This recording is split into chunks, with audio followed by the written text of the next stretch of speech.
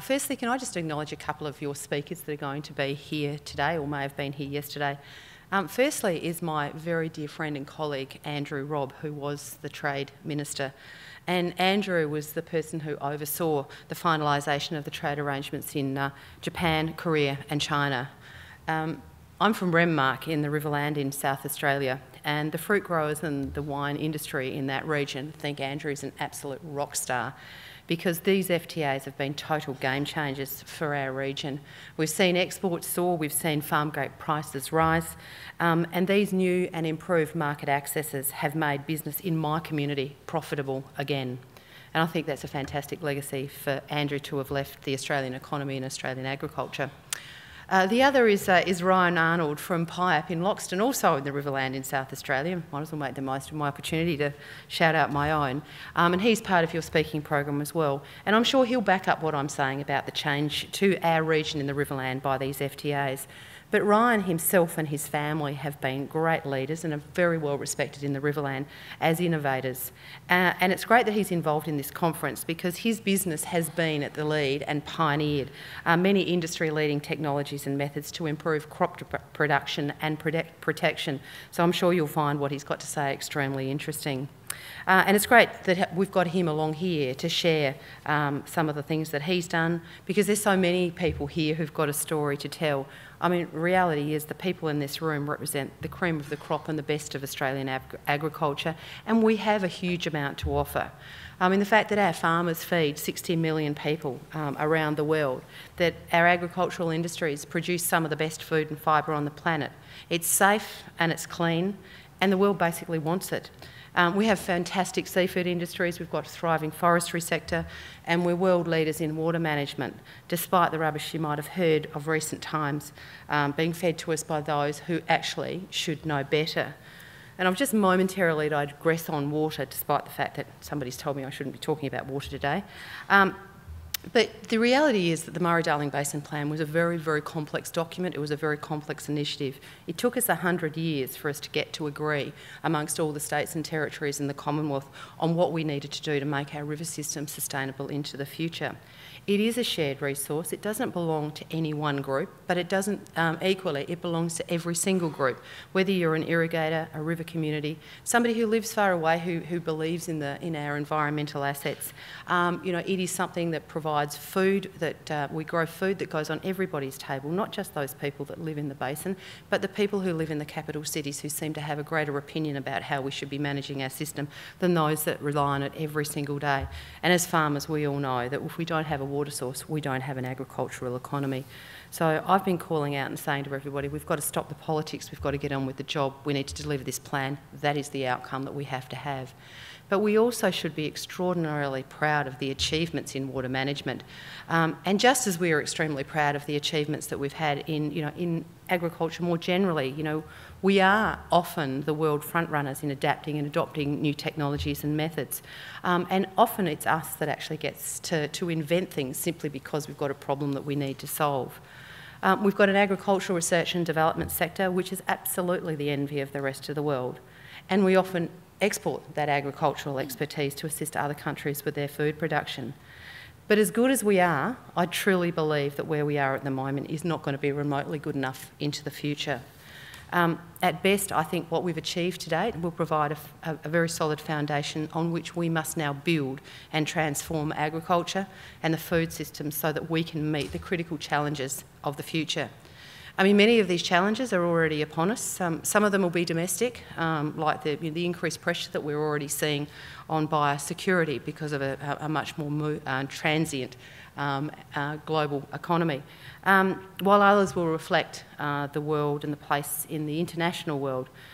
I think probably the hardest and the most obvious is going to be our ability to achieve the development goals that we've set for ourselves, most particularly that the population around the world is set to reach 10 billion people by 2050, 11 billion by the year 2100. That's an awful lot of additional mouths that we have to feed, and it represents a massive, massive surge in the demand for agricultural output over the next 30 years.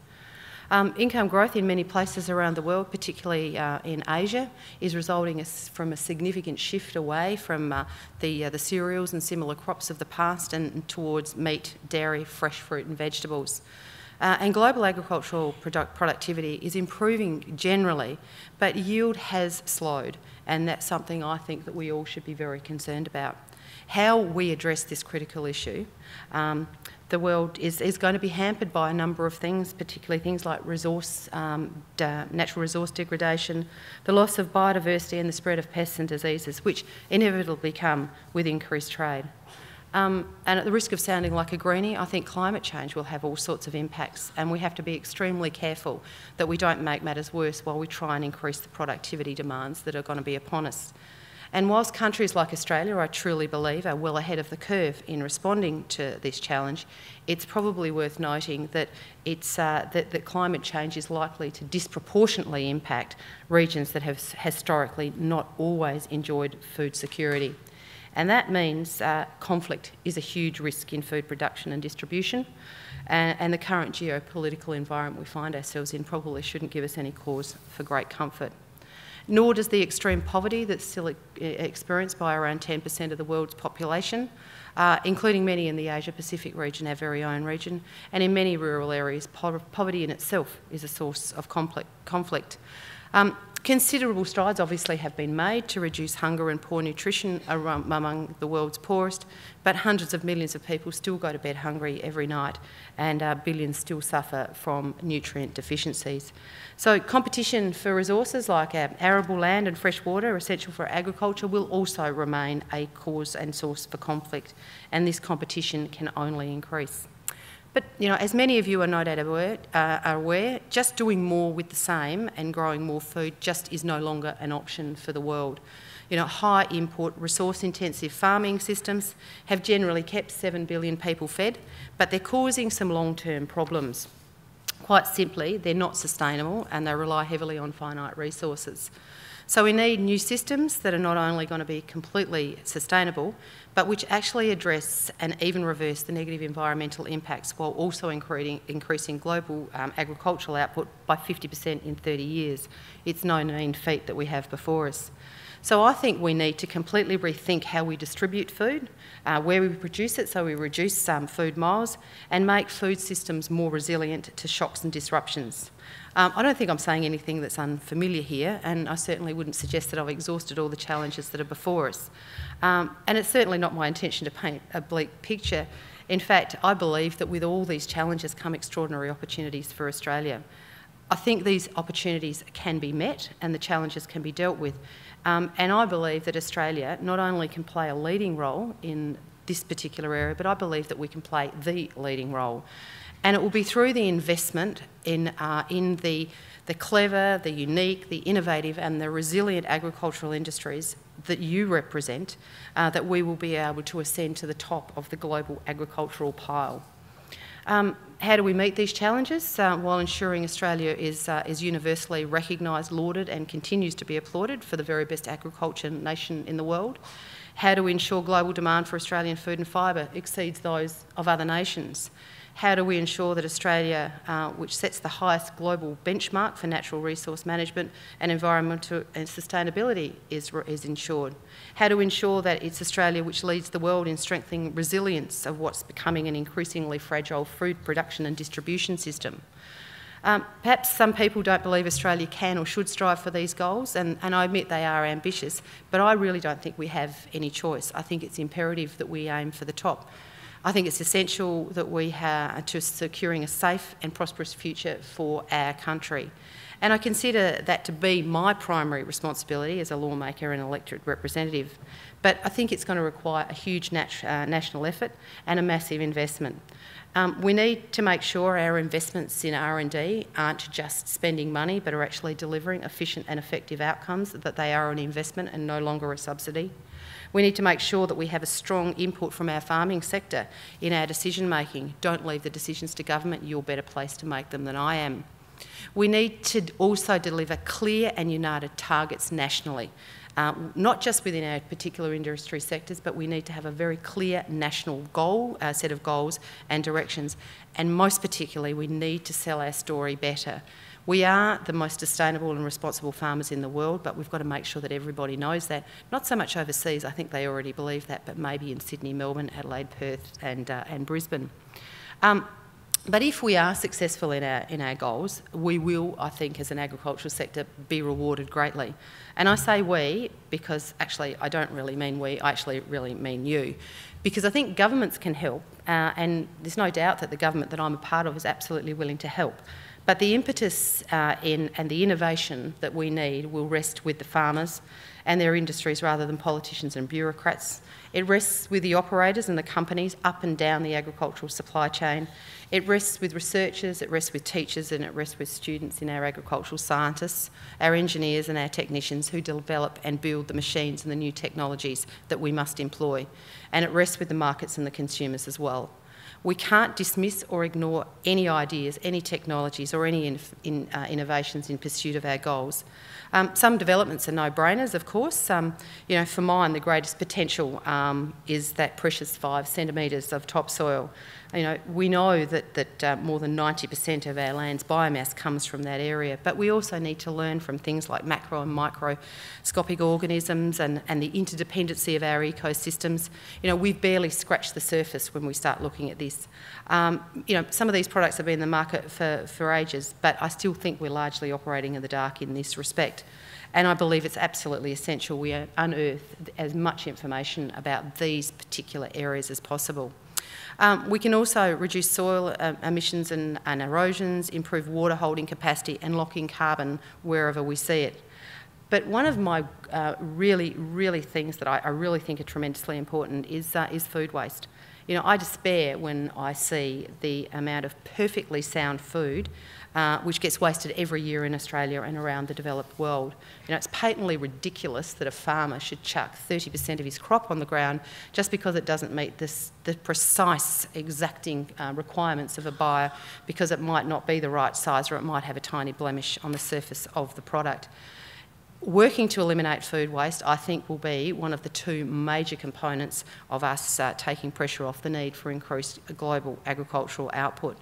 And, you know, there are so many other things that we could be talking about: GM, robotics and drones, you know, farm forestry, reclaiming urban spaces for more localised fresh food production, conservation farming, or a myriad of other innovations that are being trialled or utilised today. I mean, who would have thought of 5 years ago that we would be trialling virtual fencing, or that the meat and livestock industry will be seeking to have a neutral carbon footprint into the future. I mean, these are amazing initiatives to be commended. But we have to explore everything, we can't be ignorant to anything, and we have to utilise every single thing that can put Australia on the top of the pile. Just a couple more things before I let you get back to doing the real job here today, and that's planning for Australia's agricultural future. As I said, it's Australian farmers and their industries, represented by you here today, who will be critical in the future of Australian agriculture. It won't be governments, because it's left to governments, it just plainly won't be done. Governments certainly talk about the long-term future, and that's what we should be doing, but often we are forced to think in the short term. You know, governments like Sir Robert Menzies and Sir Thomas Playford had the luxury of longevity in this respect, but the reality of Australian politics at the moment and the trends that we're seeing in recent elections suggest an increasingly shorter-term focus. Mandates and agreements can't be taken for granted anymore when you have the narrow vested interests simply seeking to spoil and disrupt, utilising power while accepting no responsibility for their actions. I contend that we have seen a perfect example of this in recent respect to the Murray-Darling Basin. This was just absolutely nothing more than naked politicking, and I think a case in point for why you should take responsibility into your own hands and not leave it with government. But as I said, industry needs to drive this transformation and drive government's role in it too. You should be making decisions about your own industry and telling us as the government what you want us to do, ensuring that we have the right policy settings, investing in the right infrastructure and engaging in the right international partners in trade and commerce. It's not a government role to lead in this respect, but to serve. And I sometimes just plainly for us to get out of your way. And speaking of vested interests who only spoil and disrupt, I'm sure many of you despair at those unaccountable elements of our society which routinely and misleading malign Australian agriculture. They're the ones who've never nursed a sick animal back to health through the night. They're the ones who've never sat and worked under the scorching sun, rebuilding fences after a flood or a fire. They're not the ones who've had to sit by helplessly 5 minutes after a hailstorm's gone through and realised your work for a whole year has been destroyed in a matter of a few minutes. They have no skin in the game, and yet they have the power, and they're becoming increasingly brazen in using it. We've seen them attack resources in the mining sector, but be very sure their attention is increasingly turning towards agriculture, fisheries and forestry. As an example, my office was recently targeted with a blatantly false and misleading campaign alleging that there were going to be hordes of foreign fishing vessels were going to be unleashed on Australian waters to pillage and plunder every fish that we had in our waters. We received 12,000 emails in the matter of a few hours, and yet we have not received one single application for a foreign fishing vessel to fish in Australian waters, let alone approved one. So these are the elements that we need to be very, very, very concerned about, for they have great contempt for Australia, its people, and particularly for our agricultural sector. But we can marginalise these people and these forces that are arrayed against us by making sure that we are the world leaders in everything that we do. And we can hold them to account where they've previously been unaccountable by reinstating and reintroducing science and facts back into the argument. Accountability is the very last thing that they want. In any case, I can absolutely assure you the government of which I am a member will do everything we can to stop these forces from coming towards you. But enough of that. Thank you very much for the opportunity for being able to be here today. I really look forward to hearing the outcomes of this meeting, because I truly believe the future of Australian agriculture sits in this room. Thank you. You all there? Yeah, you could take them there. Yep, okay. So she's got, Senator Ruston has some time before she has to leave, so would there be any questions? I can ask one. Yeah, I can't see any for the minute. The fruit fly outbreaks that we've seen coming down from Queensland, Tasmania has outbreaks, possibly from Victoria, and South Australia has more. What are you hearing from our overseas markets with, you know, whether protocols would be changed or trading arrangements changed? Look, as much as it's distressing to see any outbreak of any disease in Australia, the one thing that we have done internationally is established our credentials in response to outbreaks of fruit fly. We had a couple of outbreaks in South Australia 2 years ago in the Riverland, and the response of the South Australian government and the response manual, which were used as part of our protocols in international markets, has meant that our international markets, whilst they're watching, make no doubt they are, they are watching what's going on. They were, I think, so impressed at the response and reaction that we had to previous outbreaks that they are giving us the opportunity to see if we are equally as capable of delivering these responses in other markets. Can I shout out for the South Australian Labor government? Can you believe that? I'm shouting out to a Labor government. But their response in assisting Tasmania with the outbreaks recently was phenomenal, and they should be commended for doing that, because biosecurity obviously is not something that sits within a state. So I think what we must continue to do is to be, like I said, head of the world in our responses to these things, because the rest of the world understands, just like we understand, there will be outbreaks from time to time. We can never expect in such a world with such increased mobility that we won't have outbreaks.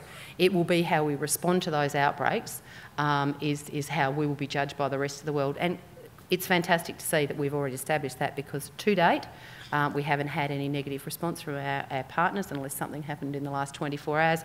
So I think it's an absolute credit to us all that we have such great response plans in place.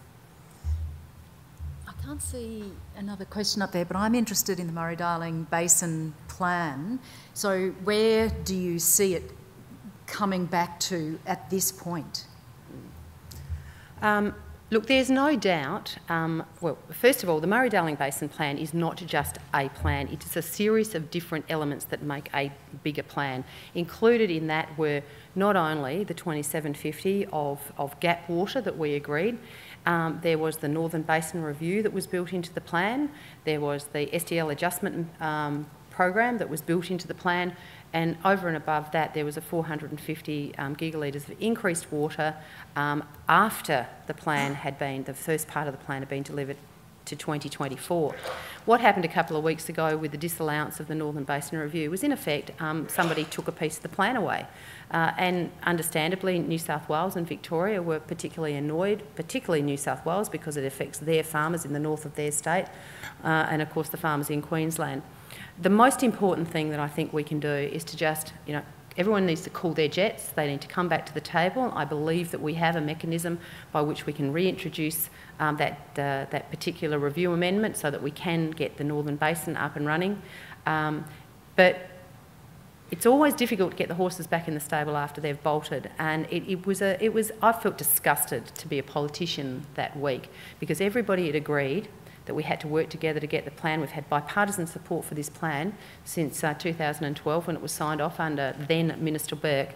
And for, I believe, South Australian election political reasons, the South Australian Labor Party joined with the Greens and the Nick Xenophon team to blow this up. If this had been an issue that was on the table on the 18th of March, I read the South Australian election is on the 17th of March, I don't believe that we'd even be having this discussion. So very sad politicking, but I truly believe we can get it back on track and get on with it because Australia needs, for our reputation as the best in the world, to have the best water management in the world in the Murray-Darling Basin. We've got a question up there. Yes, Jim Prattley from Charles Sturt University at Wagga.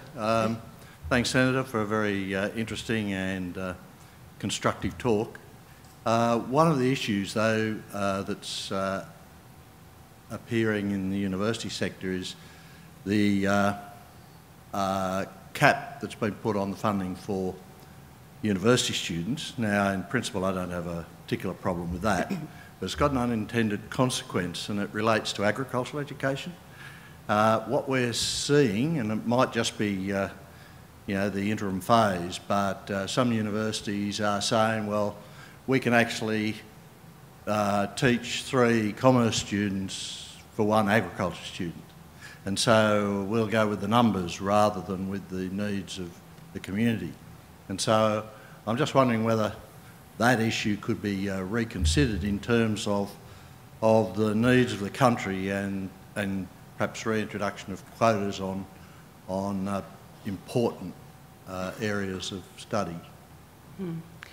At the risk of sounding cheeky, I'd say that if the university truly believes that the demand is out there for agricultural students, they probably shouldn't be chasing the money. They should be chasing what the economy wants in terms of the students that they're turning out from their institutions. But that wasn't your point. So I actually am a great believer that we we now should be sitting down and having a serious look about our investment in agriculture, and that includes investment in the STEM investment that we have. The increased STEM investment we're having in schools so that the young students that are coming through have got the basic skills to enable them to take on an agricultural science career into the future.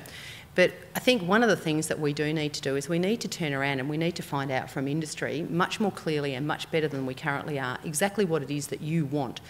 In the area, one of the areas that I work in, forestry is a classic example, we have very little opportunity for us to train and educate people for future careers in the forestry sector.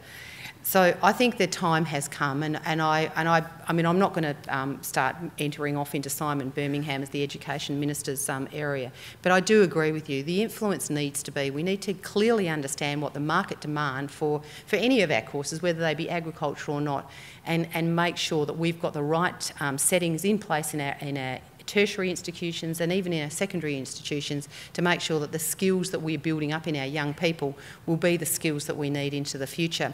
So I'm going to take that one away, and I'll have a word to Minister Birmingham as to what was the rationale behind the decision making in the tertiary sector for the change in the research funding that's going there. But I think the broader issue here is to make sure that industry has a very clear say in what our R&D outcomes are into the future, what our research outcomes are into the future, because quite plainly it bothers me that we've got so many silos of research going on across the whole of industry, and often none of them actually know what the other one's doing. And at the risk of being tremendously controversial, I wonder why we've got 15 separate RDCs. At what point do we actually get better cross-pollination about delivering an agricultural sort of future for Australia if we continue to do our research in silos? We continue to do research at the CSIRO, we do it within our R&D organisations within industry, we do it within tertiary institutions, and it's time, I think, that we actually brought everybody together and actually had a much more united conversation about what it is that we want for the future development of our industry, because if we don't do that, we're not going to achieve the outcomes that we want.